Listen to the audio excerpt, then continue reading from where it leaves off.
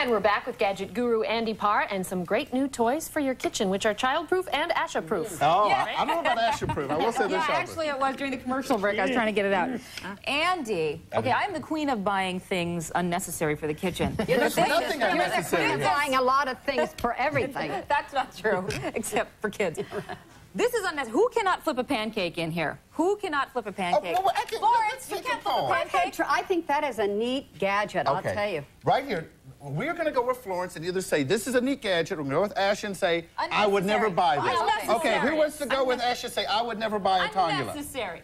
Unnecessary. Okay, who wants to go with Florence and say, it is outrageous? Yes! Yes! Excuse me, thank you. In defense of my friend Asha. It's nice being right, isn't it? You know what, I think you feel this way. I think it's actually more useful for like chicken legs or wings because you don't want to pierce them with the fork to turn them, but they would be hard to turn with a spatula. Can I just say what I like? I love this can because I've cut myself so many times opening cans and that sharp edge around there. That's brilliant. So where is that thing? Okay, but does Mikey like it? I mean, does Asha like it? This one's okay. Okay, it's but okay. This one's unnecessary. It is big. It's long. Okay. It's $20. Florence, you agree with me? Yeah, I do on that one. I had no idea this would be the most controversial topic of the week. Give me this thing.